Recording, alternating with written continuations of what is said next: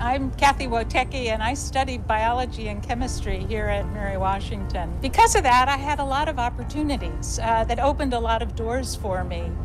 And through my career, I eventually became the Dean of Agriculture at Iowa State University, and also the Chief Scientist and Undersecretary for Research and Education at the Department of Agriculture. Kathy's vision, leadership, and deep commitment to Mary Washington are evident in her service to our College of Arts and Sciences Advisory Board. She's been integral to the creation of our Beyond the Classroom endowment, which supports the high-impact learning that is a hallmark of the Mary Washington experience. I'm pleased to announce that my husband Tom and I will be matching all gifts to the Beyond the Classroom endowment from now until the end of July. Throughout the summer, UMW students will be conducting original research in this very building, exactly the kind of learning experience your donation to Beyond the Classroom endowment will support. I hope you'll join us in creating this life-changing opportunity for students.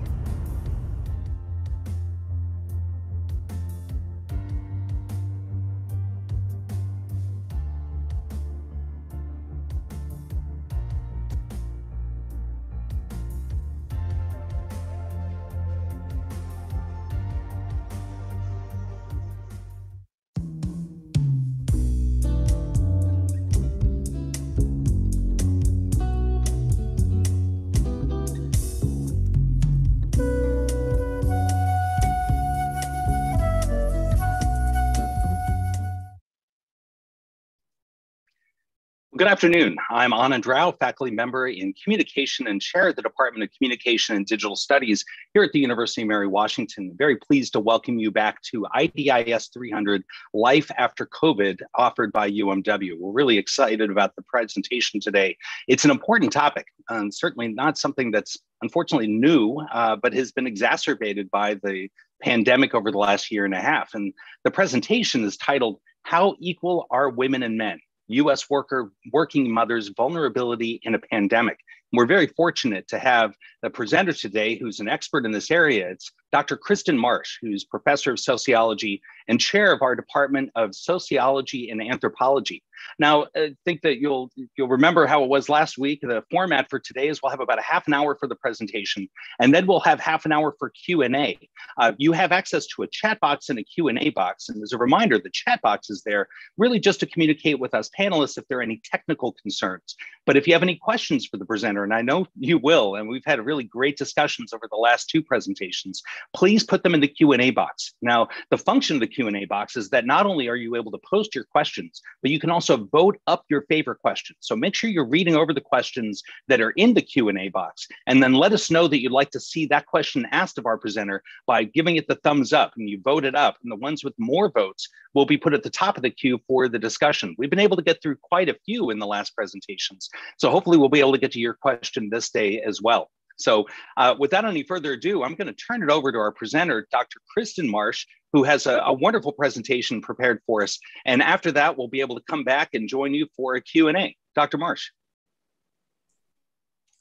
Thank you so much, Dr. Rao. And hi, everybody. Welcome. I appreciate being included in our Life After COVID course. It's such an important course as we're anticipating getting life somewhat back to normal, and taking stock of where we've been, what we've experienced, and what we can do maybe better moving forward, to make sure that our vulnerabilities are maybe shored up a little bit, both health-wise and, as we'll talk about today, in the labor market. I do want to take a quick moment to just welcome. I know we have some parents here. Some of my colleagues are here. Some new students, some continuing students, community members. And so just thank you so much for supporting Mary Washington and coming out for this. So my talk today, and I should get around to maybe sharing my screen here. Apologies.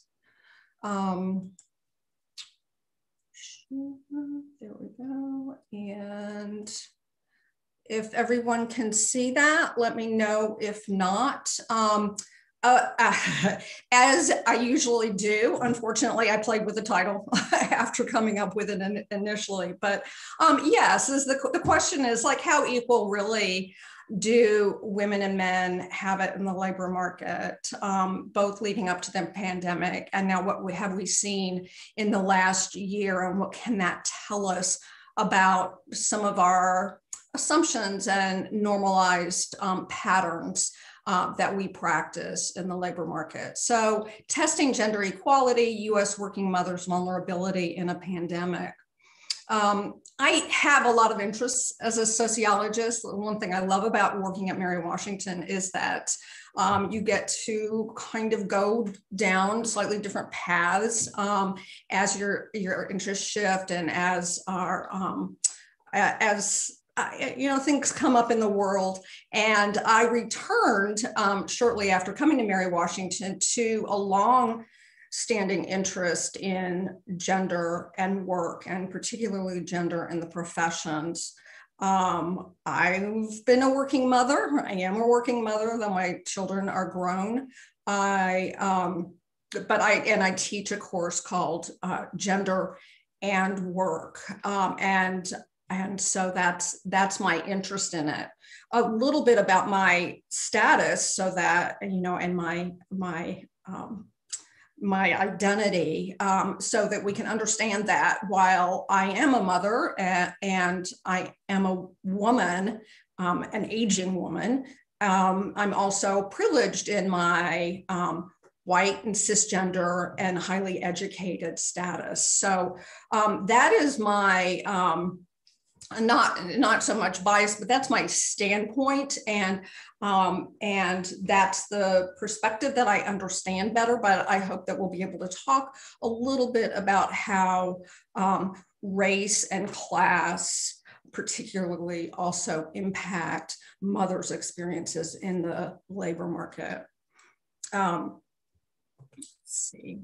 So the central question in terms of vulnerability to the virus itself, and in terms of the impact on our careers and livelihoods, the answer to the question, has COVID-19 been an equal opportunity offender, is absolutely not. I think early on in the pandemic, we thought, because we were all vulnerable in one way or another, but some communities, some age groups, have shown to be much more vulnerable than others. And so there are three areas of concern that we've seen in the news and in our discussions over the last year and a half. First, who is the most vulnerable in terms of their health? Of course, frontline essential workers, yes, but communities of color and the elderly have been most susceptible to the virus and to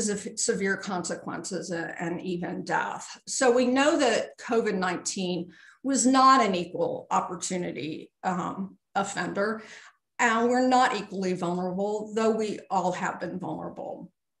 Concerns have shifted here a bit to ensure that we encourage as many people to get the vaccine as possible and stay as safe as we possibly can, and convincing those who hesitate has been a top priority in the news, and getting older kids vaccinated is certainly our next step.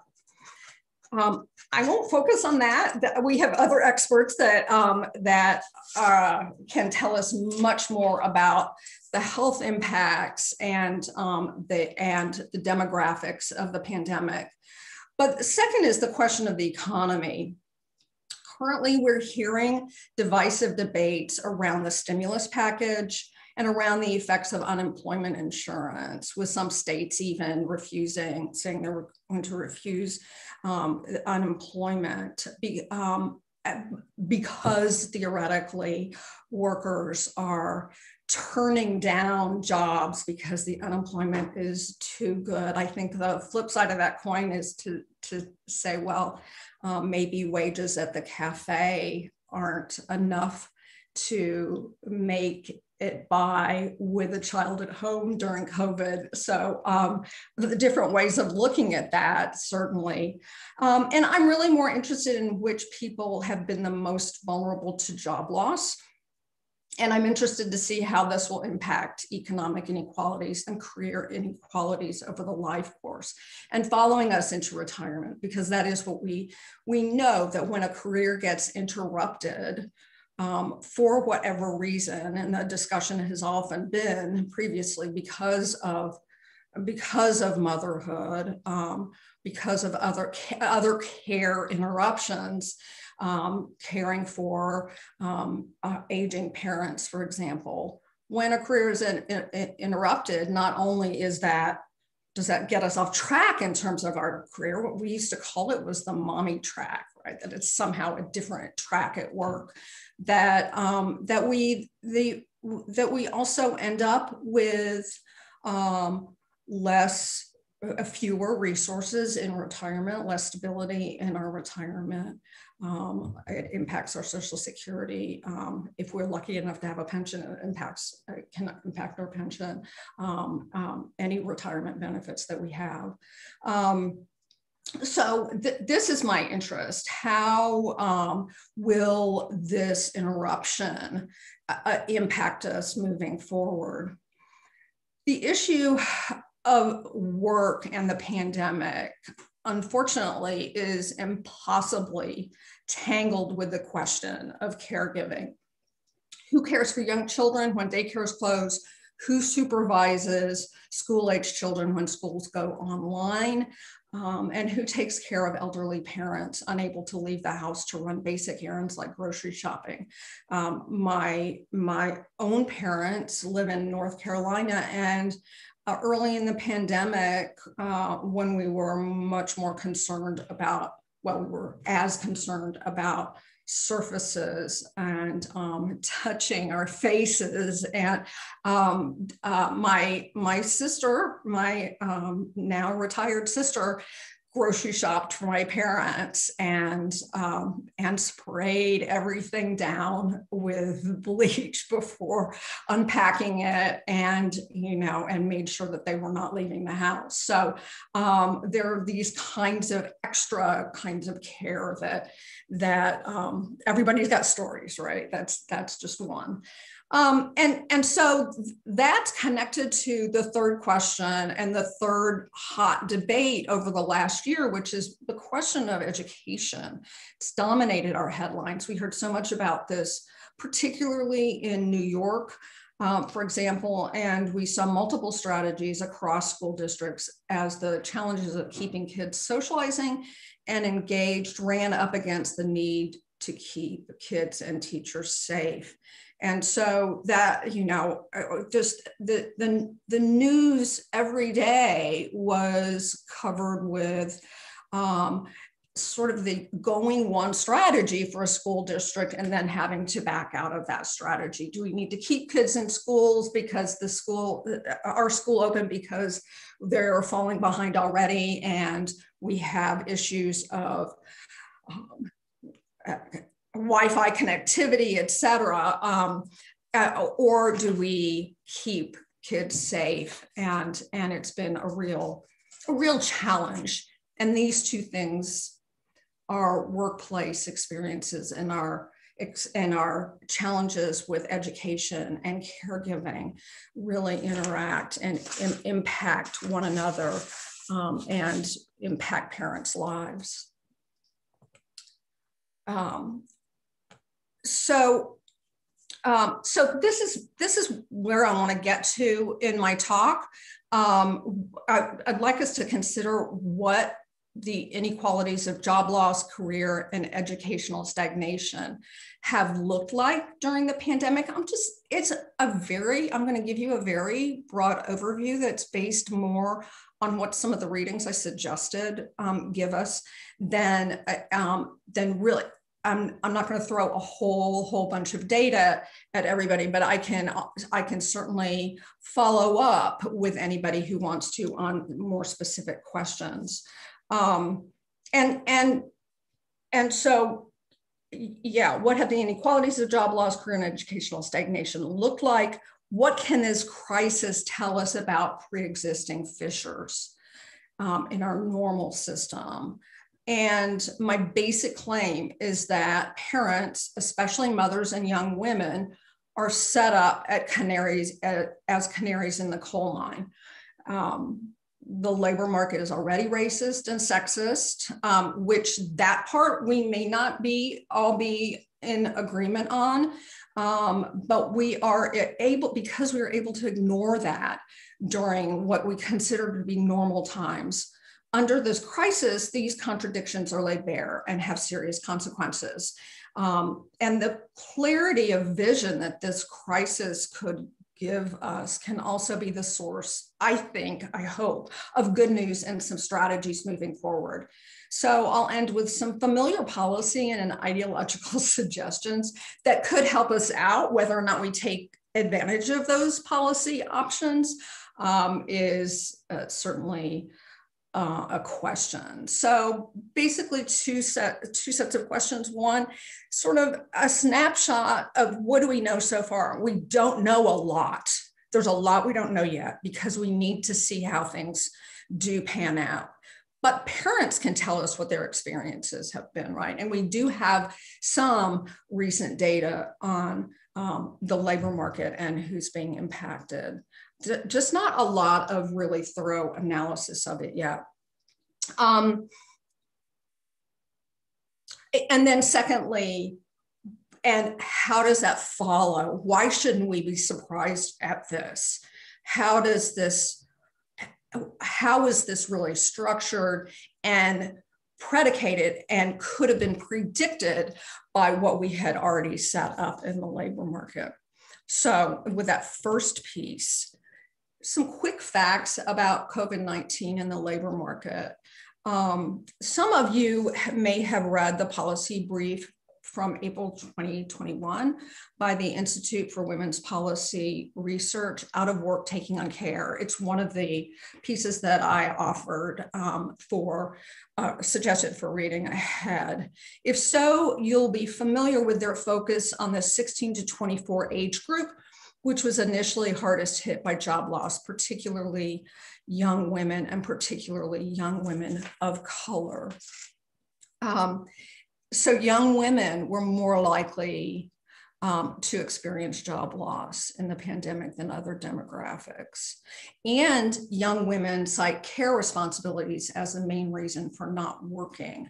And finally, female-dominated industries have been the hardest hit by job loss in the pandemic. So this graph is a recreation and an extension of one of the report's graphs that's based on the Bureau of Labor Statistics data. I've extended the graph to include May 2021. And what's obvious here is that April 2020 was the month where the bottom fell out of the economy and in our jobs. Job loss among young women was 35% compared with just 2 months prior. Young men's employment was next hardest hit. Women 25 and over saw a 15% decline, and many men 25 and over saw a 12% decline. So we definitely see a youth impact, a deleterious impact on youth, especially young women. And it's interesting to think about this age group.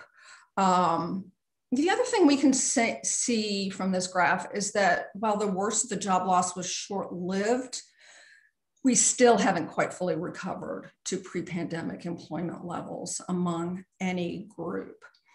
When I first saw this graph and the focus of that research report, I was a little skeptical at focusing on this age group. After all, women in their 30s have been, and mothers in their 30s have been impacted as well. Women in their 40s, in their 50s, people in their 30s, 40s, and 50s, parents in their 30s, 40s, and 50s. So the impact may be a little different and not show up as readily as job loss, but the impact is there. So I have friends who were trying to keep their research, who have been trying to keep their research programs going as conferences have been shut down. Travel for research, we all know, was completely halted. So it hasn't been easy for anyone. So whether it's because you're in the low wage labor sector and are having trouble hanging on to jobs, or because career advancement is difficult when there's caregiving or when there's other interruptions to our productivity, we're all impacted in sort of different ways. But I lost my skepticism a little bit because I think it matters for young women. They are what the IWPR calls opportunity youth, and they're more likely to remain unemployed and stay out of school during a critical time of their development. So in the news, we've heard stories of high school students in rural Texas trying to take Zoom high school classes while at work. Actually, this has happened in college too, right? They are trying to help the family because of parental job loss, or they're taking care of younger siblings because their parents are essential workers. They can't work from home, but they can't afford to pay for caregivers either. And I had students in my classes tell me that they were taking care of younger siblings for exactly that reason, or they're they're caring for parents who are sick with chronic illness or having contracted COVID. So there's all kinds of care. It's not just young children, it's all kinds of caregiving that has been impacting women predominantly, though men as well, and also young women in particular. So it's impacting us all, but it's impacted those with caregiving responsibilities the most, and has impacted young women of color at higher rates than white women. And so here we see the percent of young women who are not enrolled in school or employed March to December 2019 and 2020. That's the comparison. And we can see that the 2020 data shows an increase for every group of young women. That's that impact of, you may not be working, but at least could you be in school, right? Are you, what do we call that? Human capital. Are you adding to your skills? Are you developing your skills? Are you building that, that record of work, or are you getting your education? And we could also talk about the cost of education and the impact that has had as well. But yeah, and so this is, again, IPWR data analysis, but it's from the Bureau of Labor Statistics. Finally, female-dominated industries have been hardest hit by the pandemic. And this is a question of labor market segregation or segmentation, that women and men tend to be in different industries, and that the industries that women tend to be in or tend to predominate in have been hardest hit. So we are talking about education and health services, leisure and hospitality, retail, and professional business services. In comparison with that teal line is all other industries. And so we see that, for example, in education and health services, women 25 and up have experienced, actually women 16 to 24 have experienced, these are the industries that women tend to be employed in, and they are the hardest hit industries. I almost interpreted that completely wrong. So it's that part of the labor market that you're in, and whether that part of the labor market is going to allow you to keep working or require you to keep working on site under a pandemic. So what else do we know about this? We know that only 1 in 5 workers have the option of working from home. And that, guess who is more likely to be able to work from home? Excuse me, I am, right? Educated, higher income on average. I'm sitting here on Zoom. I taught my classes on Zoom. I had stable employment all the way through the pandemic. But only 1 in 5 workers has that option. Black and Latino workers are less likely to be able to work from home. Essential workers are less likely to work from home. Also, workers in hospitality. The difference is that essential workers have to go to work, right? Hospitality, like the restaurant industry, workers in these segments were more likely to be laid off. As I said, educated workers are more likely to be able to work from home, and high wage workers are more likely to be able to work from home. That said, if you're a parent, father or mother, working from home is not easy if everybody's getting sent home. And so I don't mean to discount the difficulty of everybody. I mean, I just have an image of everybody sitting around the kitchen table, everybody on their own Zoom meeting, or in different parts of the house. Anybody's access to the internet, stability of their Wi-Fi would be challenged by that. And it can be challenging and distracting at the very least. So working from home isn't easy if you have children or other caregiving responsibilities that are also home-based.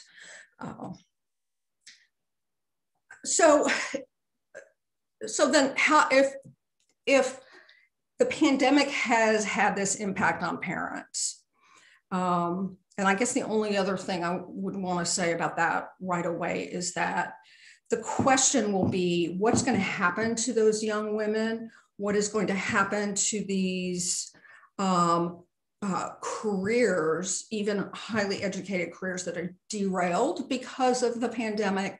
What is the long-term game there? And that's the question that if we have a post pandemic course next summer, maybe we can look a little bit more than that at that. But it's going to take a while for things to get back to whatever normal is. But we shouldn't really be surprised. And I doubt anybody on this webinar is surprised.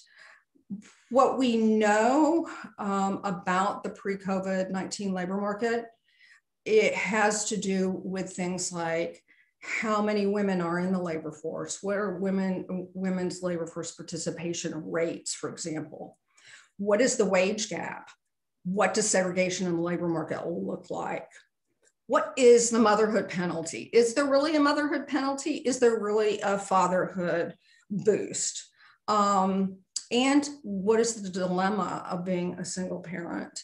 And I'm going to speed up because I see time is going faster than I realized.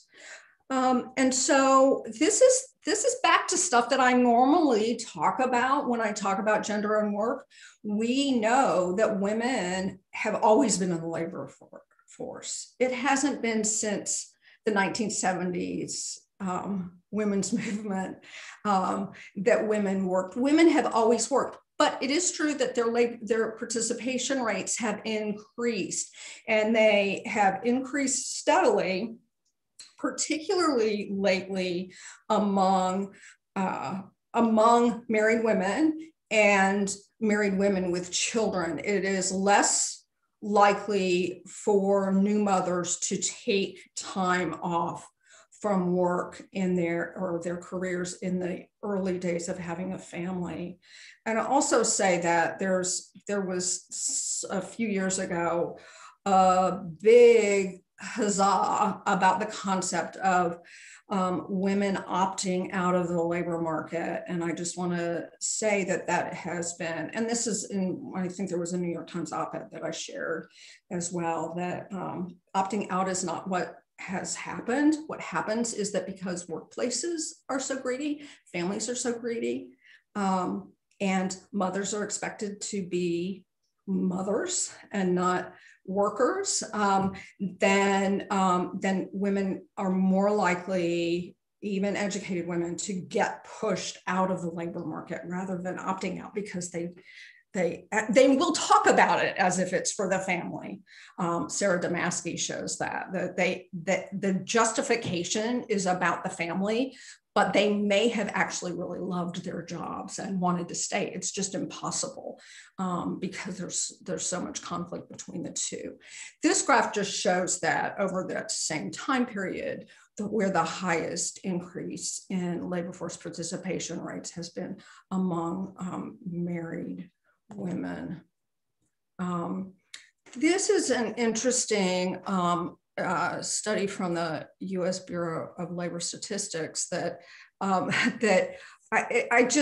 so women are, in 2018, women were 47% of the labor force. At that time, what you can see here is that was projected to stay steady, right? And so that staying steady was a pre-pandemic question. And so it has been that it is true that the labor force participation rates were not still growing even before the pandemic. And that's largely because of demographic differences. First of all, so many women who are in the labor market already are, but also because we're an aging population. And so that demographic shift is enough to make a change. Older women are going to be more likely to go ahead and retire eventually. One would hope. In 2019, white women were paid 78% of white men's earnings. The gap overall is 18%. Often my students will say, but that's just for white women. Actually, that 18% is an overall, but it is true that for Hispanic and Latina women, the gap between what they are paid and what white men are paid is much larger, a 45% gap in pay. And a smaller gap, but a gap nevertheless, when compared with Latino men. Black women were paid 91% of Black men's and 63% of white men's earnings. So we've got this pay gap. And I can say that when I entered undergraduate school a little bit later in life, I already had children, but you know, the gap was starting to close, and at this rate, you know, here I am 21 years later, and at the rate we're going, it will be, I think the predictions are 2098 or something before the gap can be closed. And that is if we don't have a huge interruption from the effects of the pandemic. So where's this pay gap come from? There are two areas. One is within job inequality. Okay, you know what? That's the part within jobs, especially if you're sitting next to somebody doing the same job, that's the part that's illegal. The part that's illegal is you have to have equal pay for equal work. It doesn't always mean that that happens. And the answer for employers is that, well, actually, maids and janitors might be doing basically the same work, but they're not working in the same jobs. They're not side by side necessarily. And so we see already, even with very similar jobs, there is an inequality in pay. So hairdressers and barbers. I'm hard pressed to argue that a barber is a lot more skilled than a hairdresser. Maybe somebody can convince me, but that's quite a pay gap. So the other thing though, and I think the part that is a little bit harder for people to understand is still being about discrimination is the between job inequality. So we have sex segregation and racial segregation in the labor market. Women and men tend to work in different occupational settings. It may be that higher education, for example, is inclusive of women now, but we tend to be at different kinds of institutions. That's an example. So it's the workplace as well as the occupation. But it's also true that women are more likely to be in occupations that are considered care work. And we look at care as something that women do inherently naturally, that it's somehow hardwired. And therefore, it's not a skill. And we know that social scientists will argue that is actually not true, that anybody can be, beyond the fact that we nurture by breastfeeding babies, but other than that, men can work in care occupations, and also care can be a highly skilled kind of job, whether it's in home health care, whether it's teaching. There's a lot of care, kind of nurturing and empathy required in teaching. So it's a question of whether we consider a type of job to be skilled, more skilled or less skilled, needing an education or not needing an education, learning on-job training, et cetera. The other thing about that is that jobs that are populated by women tend to be paid less because women are in them. And that is really backwards from the way we want to think about it. We want to think about the fact that we make choices that are based on what we are interested in and what we like to do. But that gendering of jobs and then the gendering of the pay, it's way more tangled than that simple story. Okay, so there is this motherhood penalty, right? So what we know is that actually gender inequality has declined, but once we look at motherhood as well as just gender, then we see that mothers are less likely to be hired. Pregnant women are less likely to be hired, even though both of those things are illegal. 41% of American households with children are headed by mothers. Not that they're necessarily single mother households, but they're either the primary or the sole breadwinner. So it doesn't make any sense that mothers be considered the prime caregiver and fathers are considered the primary breadwinner. But workplaces still adhere to that outdated ideal worker model where the hours are long, they're inflexible, and you're expected to have somebody stay at home taking care of everything else, right? And so when women began demanding access to careers, the trade-off was that we didn't immediately demand that we also get help, the same amount of help at home. And men and fathers do a lot more work in the home than they used to, but we're still holding on to the idea that it's the primary responsibility of mothers. And so when the pandemic hit, that's who it falls to, especially if women aren't getting paid equally in the labor market. Then it makes sense. Like the microeconomy of that is that I'm going to get together with my husband and I'm going to go, well, who's making more?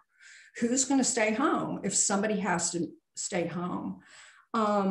Especially when childcare is so unreasonably expensive relative to wages.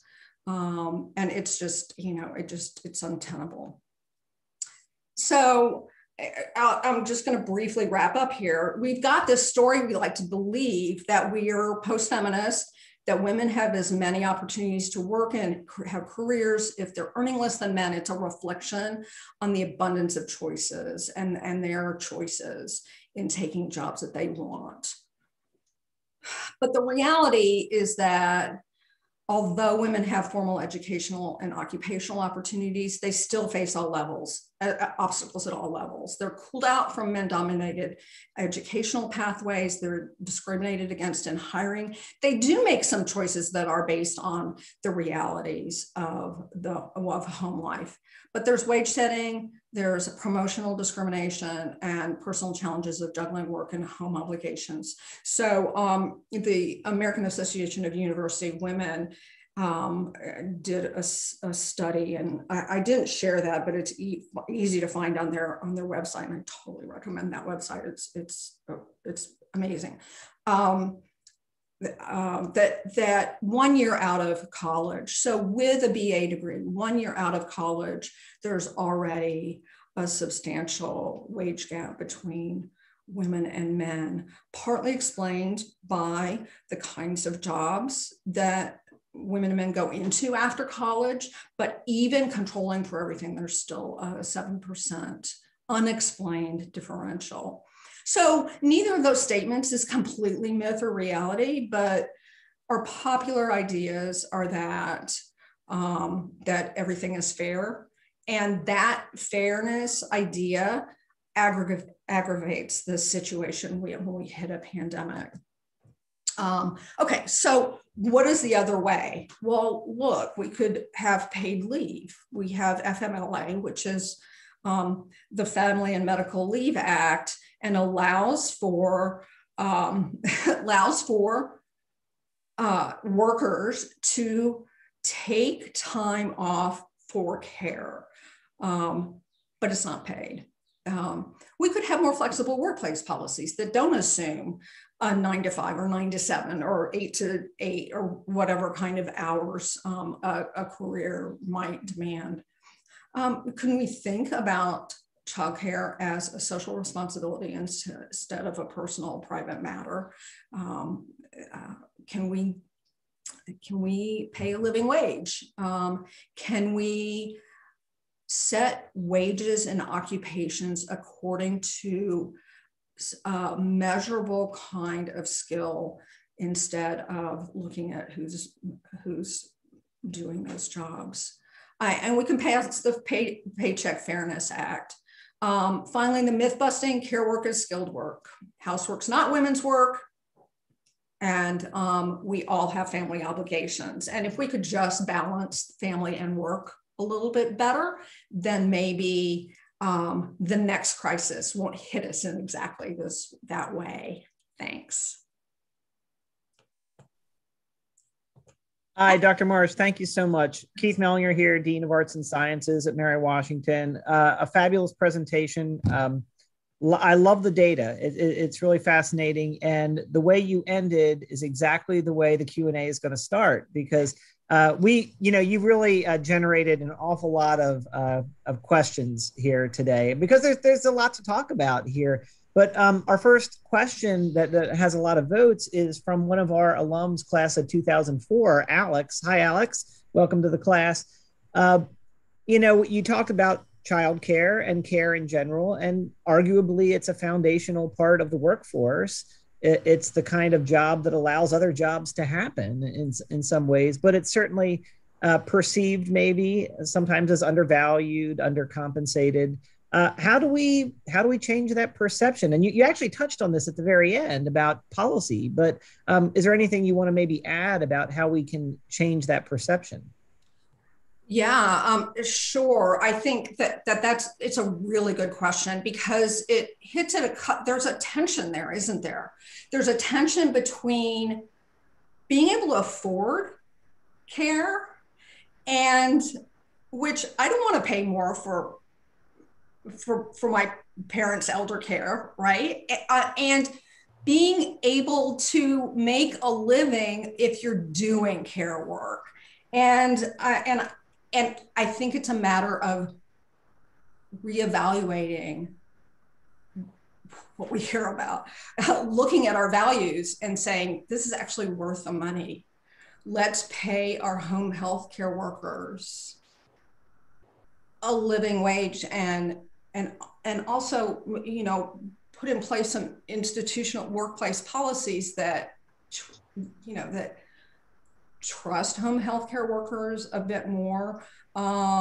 There's like, I can't think of the name of the author now, but there's been quite a bit of research on care work and how that interface between those being taken care of and those doing the care, what that relationship ends up looking like, right? And so same with infant care, same with preschool, same, actually, how often do I have future educators in my classes? And everyone will say, well, I'm not going into it for the money. Well, good, because it's going to burn you out and it's not going to pay that well. And you're doing the most important work ever.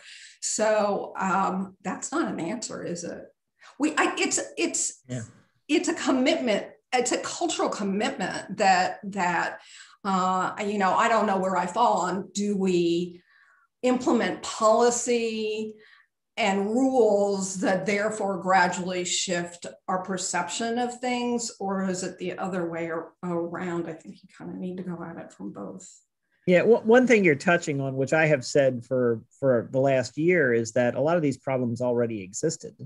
Yeah. It's just that the pandemic has amplified them. Absolutely. Brought them to the surface more than yeah. So it's difficult. Yeah, no, that's absolutely right. That's why this concept of opting out, which is like in the early 2000s, I think, it was like, no, women are leaving the labor market because they can't do both well, and they can't pay, and there's not enough flexibility between the two. So, yeah. I have the next question, and this has to do with low-wage workers, people of color, and women with caregiving responsibilities. And the question, the person who's posed this question wants to know that, did younger people have a harder time than older in these situations, thinking especially about these groups? In other words, were they more or less affected or the same? I'm assuming with the pandemic. Yeah.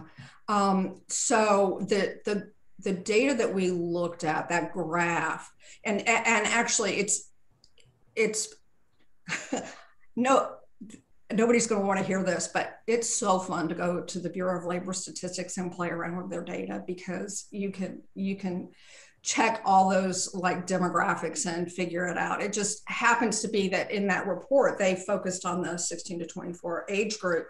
I was a little surprised at that, as I mentioned initially. But if you compare that age group with the, oh no, I love the BLS Steve Greenlaw. That's my point.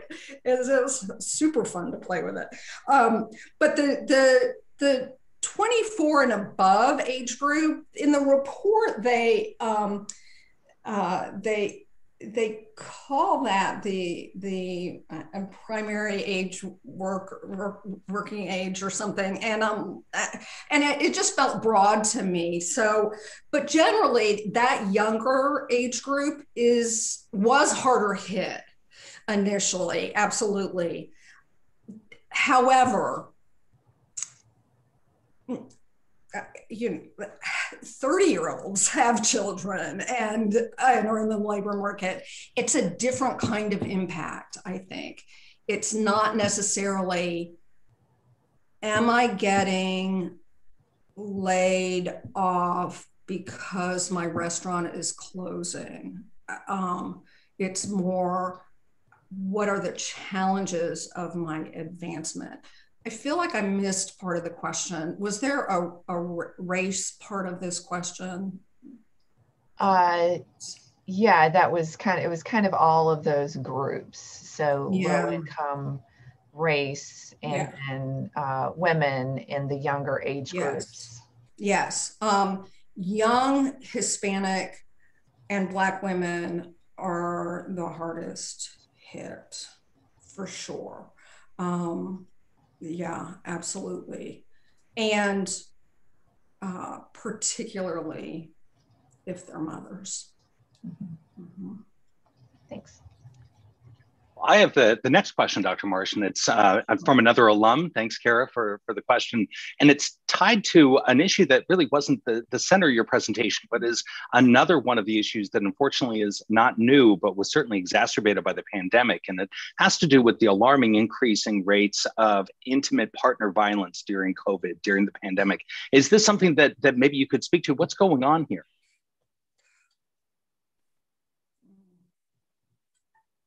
I should be able to. And I'll just do it with a heavy caveat because I am not positive, but my gut feeling is that look at how isolated we are.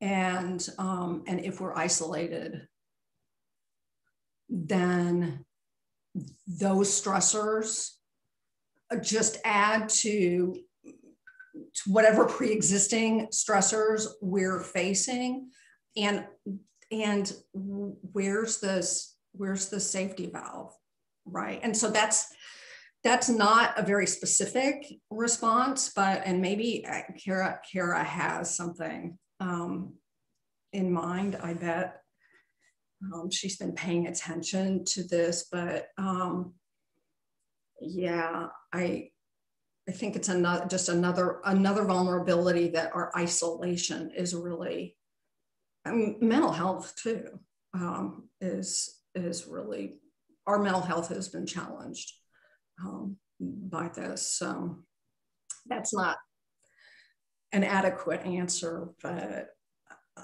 complicated question though too. It's a great question. Yeah. So to shift gears just a little bit, are you aware of any studies on sort of level of employment, people working 2 and 3 jobs in the past after the pandemic? Are they not working 2 and 3 jobs like they were?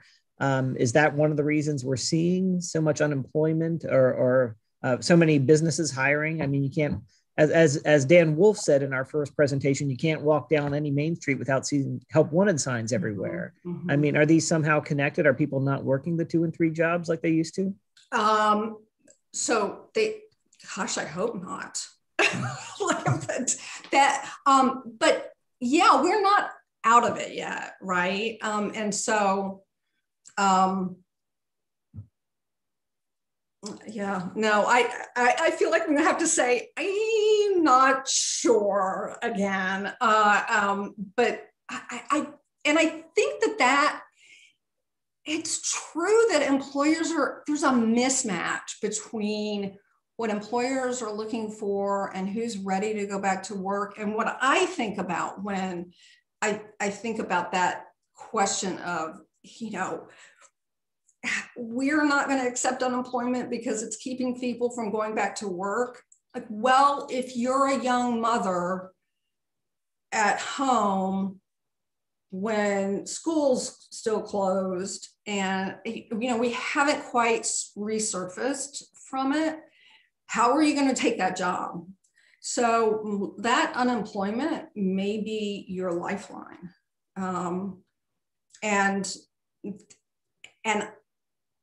Yeah, so my hypothesis, my guess is that no, but they will be, right? That they may not be yet, but they will be again, unless we do something serious with our minimum wage.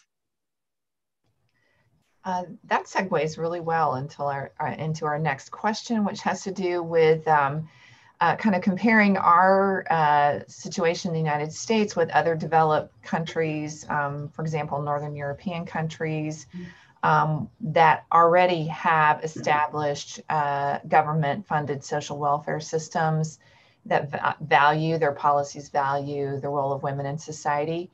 Are you aware of how these countries have fared during the pandemic, if those systems have served them, or if women were still adversely impacted during COVID?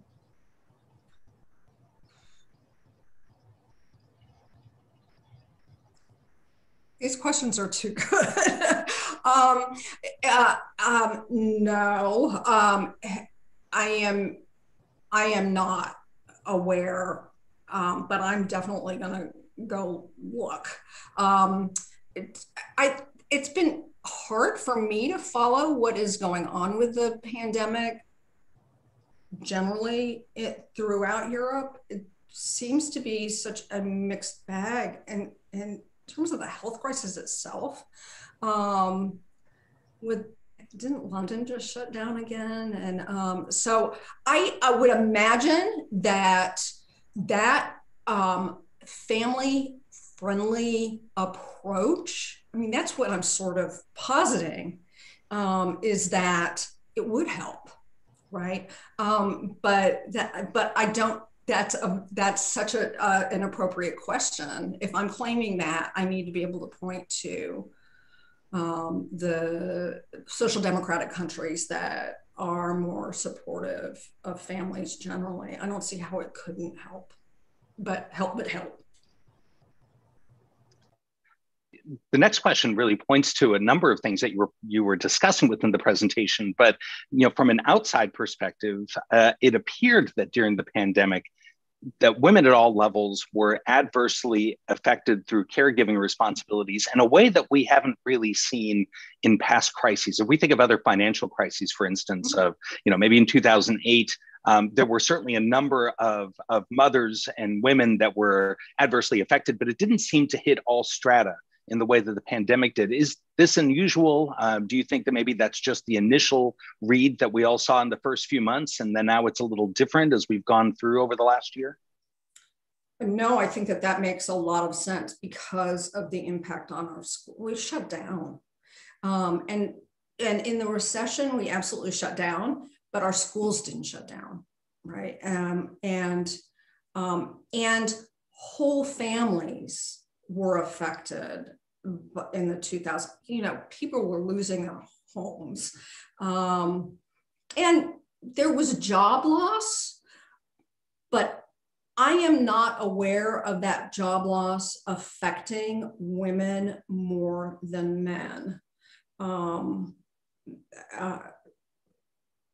unemployment was extended, but it wasn't nearly as, and there wasn't the kind of stimulus and the kind of approach to normal people in terms of and Main Street, in terms of our response to that economic crisis. But I think there's a lot we did wrong in the aftermath of the mortgage lending crisis and the Great Recession, that we could have implemented some different policies. But no, I think that's a real difference between the pandemic and the recession. We need to wrap up here in just a minute, but maybe as a final parting thought, are there any strategies that you're hearing about that employers are implementing to try to address some of these issues that you've shed light on? It's interesting because it's actually quite common for workplaces to have, even before the pandemic, because look at what we've learned about what we can do from home, right? We've learned, wow, I can actually do so much. I don't want to go to the office right now, right? Like my window in my backyard. And so what I'm hoping is that we'll have a culture shift that where workers aren't presumed to be less dedicated just because they want more flexibility in the way they do their work. And there's longstanding a number of employers, corporations tend to have flexible workplace policies, not across the board, but where companies have either flexible hours or telecommuting options, people don't take advantage of them because they have them in place. They'll let you do it, but there are biases. There's a flexibility bias. If somebody does take advantage of those policies, they're looked at by their coworkers and by their immediate supervisors as not caring as much about the job. And that, I think, we have a possibility of actually seeing a shift. That won't be that hard one. It won't be hard because everybody wants to have more flexible policies now. If we don't tie it just to motherhood and parenthood, then it could have a real impact and save on space. I don't know what that's going to mean in terms of the way workplaces like divvy up their offices and their work spaces. Yeah, it's a lot to consider moving forward. Well, on that note, thank you so much, Dr. Kristen Marsh. Really appreciate you being a part of the course. There's a lot here. And you've generated, 30 questions in the Q&A box here. So I think students, let's take them into our small group discussions and continue the conversation. I think there's a lot to talk about here. If anybody wants to continue with me, kmarsh@umw.edu. I should have put that on my first slide, but contact me and we can keep the convo going. Well, thank you so much. And for everybody else, please join us on Thursday. Our speaker on Thursday is Dr. Jeffrey McClurkin. He is a professor in the Department of History and American Studies, but he's also the chief of staff for the university, and he's part of a statewide group that was working on the COVID pandemic and how higher ed responds to it. And so he's going to share with us his talk on the university after COVID. So join us on Thursday at 4 o'clock for that talk. Students, we'll look forward to seeing you in the small group discussions in just the next minute or so. Thank you so much. Have a great evening. Bye-bye.